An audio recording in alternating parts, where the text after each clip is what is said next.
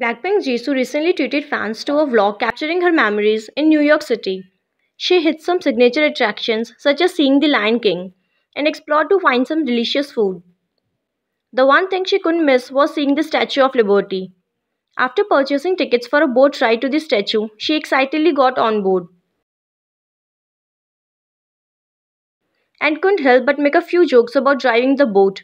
However, the part that Blinks loved most showed just how humble Jisoo really is. After checking out the menu, she learned that the first drink is free. In order to get her money's worth of the trip, she was set on getting the most expensive drink.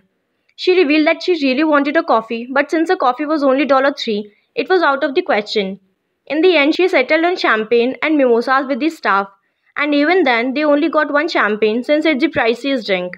Despite being rich, Jisoo is just like us and loves getting the best bang for her buck.